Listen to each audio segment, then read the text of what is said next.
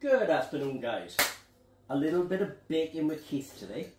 So, in my early days, I worked in a lot of bakeries, and that combined with my home baking, I pretty much made every type of bread there is, except sourdough.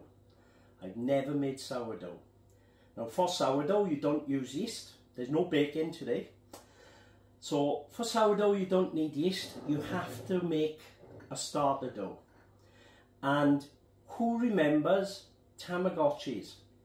Wow, launched in 1996. If you're too young to know what a Tamagotchi is, either ask your parents or Google it.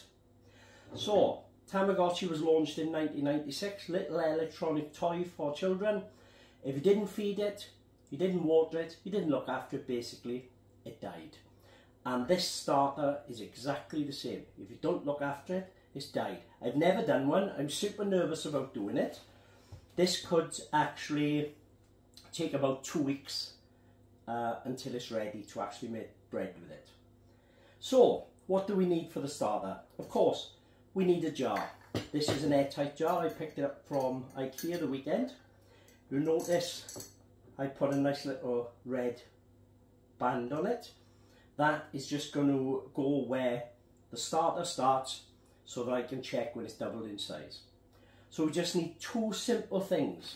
One, wholemeal flour, and I've already weighed that out, 60 grams, and a 1/4 cup of warm water. So I've sterilised my jar. In goes the flour. It was all supposed to go in, but hey ho, it's on camera, anything can happen. In goes the 1/4 cup of water, and I had a fork here somewhere. I'm going to mix that up,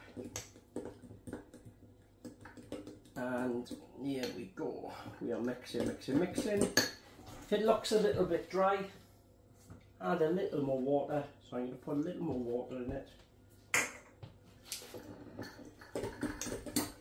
I'm going to mix this up.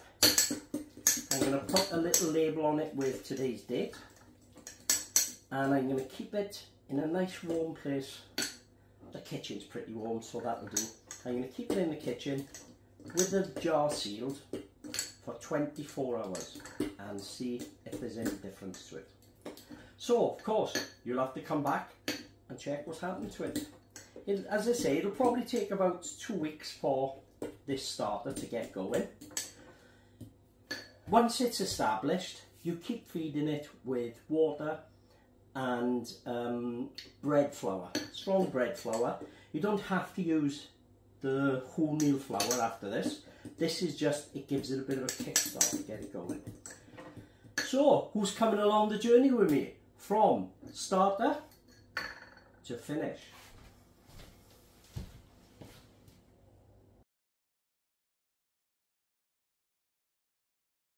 So there we are, we have the starter made. I put the elastic band where it starts, and we've just got to wait now for this to double in size. A little label on the top, 30th of May today, 2024. So we know when this starter was established. So, really excited about this. Let's hope it works.